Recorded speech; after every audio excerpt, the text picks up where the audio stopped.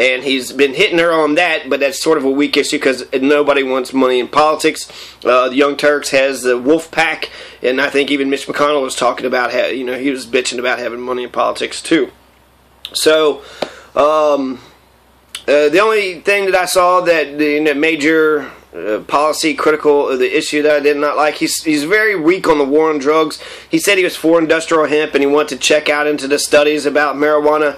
You're fucking wrong. You don't need to study anything about marijuana. It's way less harmful to you than alcohol. It's stupid. It shows how the adults have been lying to the children for fucking decades. It's not a fucking narcotic. It's not a Schedule 1 narcotic. That is a bullshit fucking lie.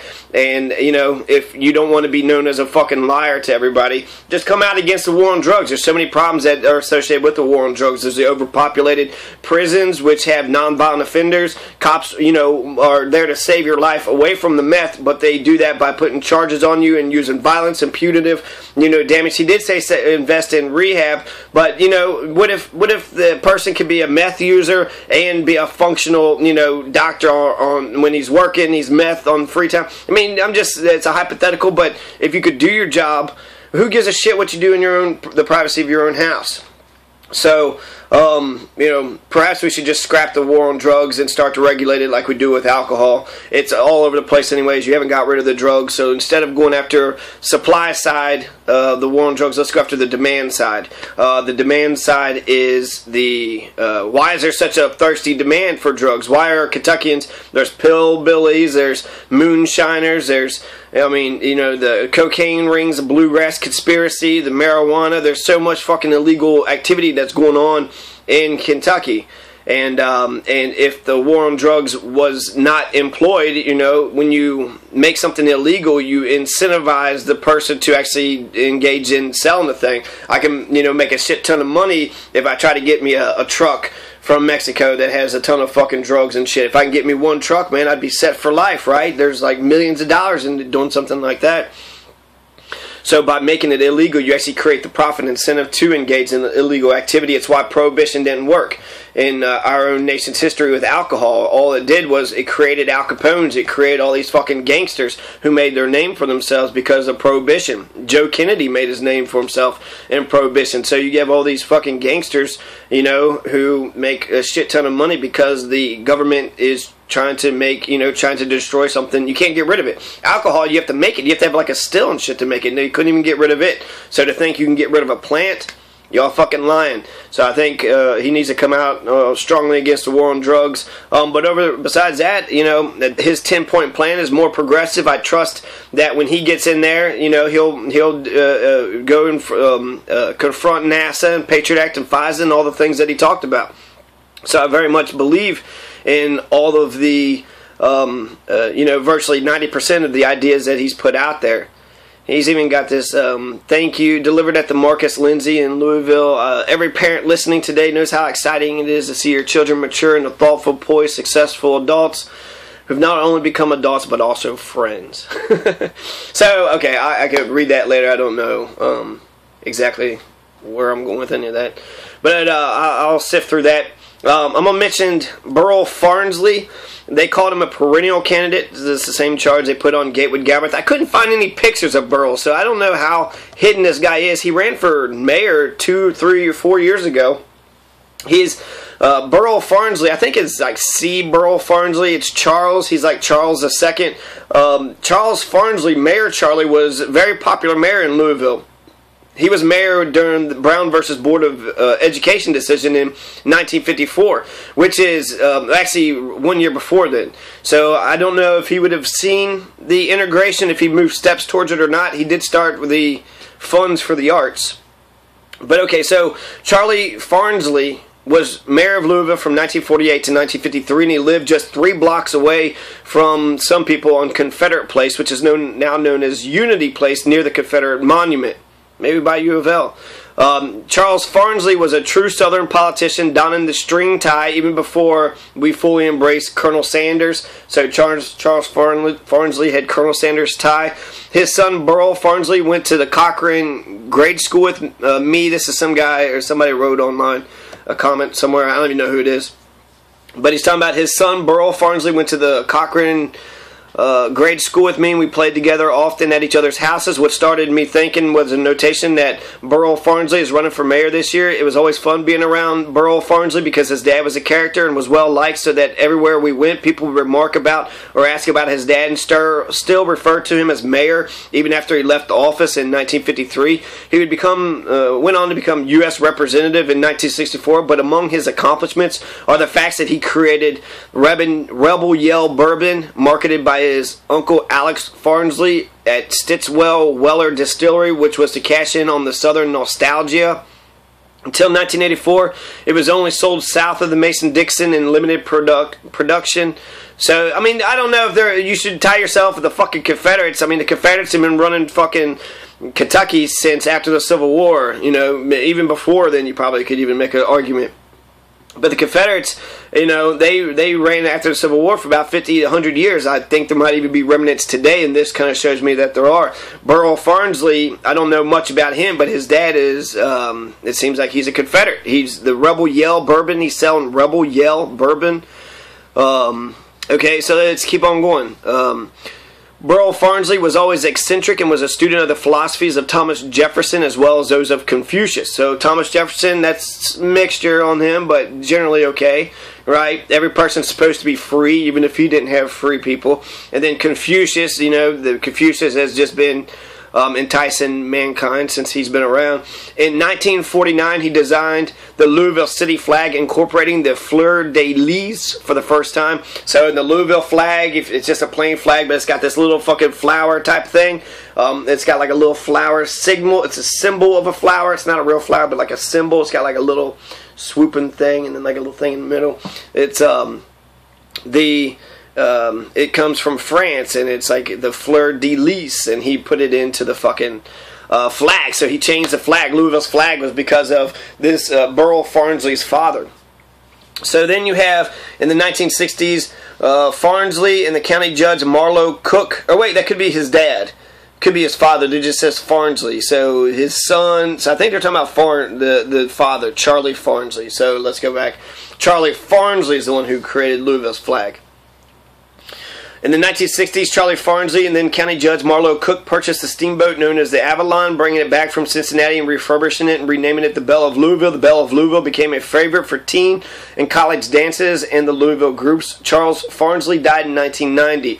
In his 5 years as mayor, Charlie Farnsley was credited with modernizing municipal government, improving civic services, easing the city into racial desegregation, which, how can you brag about easing the city to desegregation when it's segregated today? He didn't succeed. It's segregated. The most segregated city in all of America is Louisville, Kentucky. And also Louisville, Kentucky is the one that broke Plessy versus Ferguson, or we're bringing back Plessy versus Ferguson. We kicked Brown versus the Board of Education out in 2007 with that Supreme Court case. So you can't have integration no more. So whatever. He seems to be a Confederate Southerner sympathizer who might actually be like a decent fucking guy.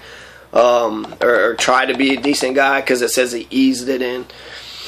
He also promoted local cultural groups like the Louisville Orchestra and the Children's Theater. Mr. Charlie Farnsley was elected to the House of Representatives in 1964, serving for one term. He's an ardent supporter of President LBJ and his Great Society program. So those are good programs. That's the war. He declared the war on poverty. Right? He went to Appalachia and went to pull Kentuckians up by their bootstraps. Let's do something. Let's have a great society. Let's declare a war on poverty, and let's be different types of people, including he supported the 1965 Voting Rights Act, which even Rand Paul doesn't even support, and the creation of the National Endowment for the Arts. He's survived by two daughters, Sally Bird of Arlington and Ann Farnsley of Vevey, Indiana, and three sons, Burl Farnsley, Douglas Farnsley, both of Louisville, and Alexander Farnsley of La Jolla, California, and he has 6 grandchildren. Also, Charlie Farnsley won Kentucky's 3rd District Congressional seat, defeating incumbent Marion M. Gene Snyder of the Gene Snyder Freeway, right? Of the guy who voted against the Civil Rights Act, which is just like Rand Paul. He was later elected to the House from an adjoining district. Farnsley Served in the House from January 3rd, 1965 through January 3rd, 1967. He did not seek re-election. He's a member of the Society of Colonial Wars and the Sons of Confederate Veterans. So being, he's got some nostalgia, some fucking Confederate veteran like tie in with him. So it's hard to say that he was totally fucking just, clean of racism. He lived on Confederate Place, near the Confederate Monument. He was selling Rebel Yell bourbon. Rebel Yell. Rebel Yell. And the last big thing that he did was bring the Fund for the Arts to Louisville, which helped creating him a statue. There's a statue of Charlie Farnsley just leaning on there and like just talking. And he's bald, and it's like a bronze statue on a park bench. So that's Charlie Farnsley, and so if his dad gives you any indication of who Burl is, if that's okay to judge, it's not okay to judge the son by the father. It gives you an indication, it gives you the roots, but sometimes they can follow in their father's footsteps or wildly divert, So, I don't know, hopefully he's not a fucking Confederate fucker, hopefully he's not a racist piece of shit, hopefully, he's still for LBJ's Great Society program. So basically take all the good things from his father, let's keep those, and all the bad things, let's destroy those. So I don't know much about Burl Farnsley, but if he's a perennial candidate, he needs to get his voice out there, because I cannot find your name in any article, any newspaper, anywhere. I haven't read a speech. I couldn't find a YouTube video. You're conspicuously absent on the internet. Even Tom Rechtenwald, the businessman, the old Tom Rechtenwald, has found the internet, and he's putting his issues out there just like Fred Tuttle did. And we're going to get to Tom Rechtenwald here in a second. Hi, I'm Tom Rechtenwald, and I want to become Kentucky's next U.S. Senator. Kentucky's primary election will be held Tuesday, May 20th, and my name will be on the ballot as a Democrat. Now this is going to be a 9 or 10 minute video, so please see it until the end. I think we can all agree that Congress is broken, and it's going to remain broken as long as we continue to elect only those candidates who have been able to raise millions and millions of dollars in campaign donations from wealthy individuals and special interest groups. It stands to reason that those people who give all that money are going to want something in return.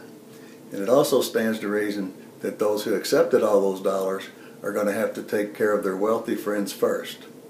You and I, average, everyday Kentuckians, will come in second every time. I think I have a better idea. I want to become known as the senator whose vote cannot be bought. I won't accept even $1 in campaign donations. That way, I won't have to answer to the wealthy folks and special interest groups. I will be able to vote from my heart. And first in my heart will be those average, everyday Kentuckians who are struggling to stay in the middle class and those who are struggling to get there. I'm the only candidate who is one of you and who truly understands your plight. Now, don't expect you to vote for me just because I'm not taking campaign donations.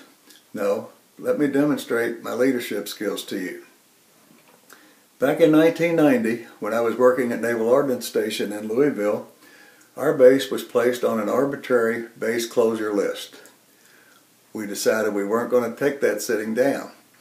We befriended Congressman Ron Mazzoli, who agreed to host a breakfast in our nation's capital and invite several influential folks there to try to impress the right people. He also insisted that we send someone who could represent the rank and file employees at Naval Ordnance. I was approached by upper management and union leadership to be that person. I think I did a good job, and I'm very proud of it.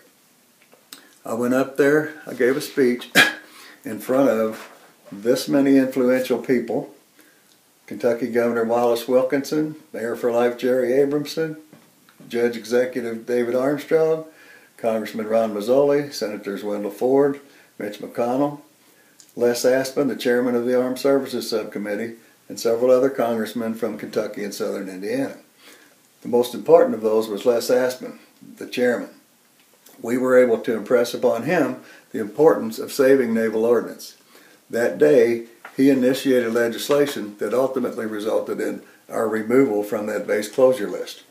And a couple of days later, this grapevine came out at Naval Ordnance. It typically came out once a week. And on there, it listed some accolades for me. It says, Tom Rechtenwald, representing Local Lodge 830, made an eloquent speech suggesting that closure of the ordnance station would be a great mistake. I'm proud of that recognition. Now, we weren't safe after that time. It seemed like every year or two, our name would end up on another base closure list.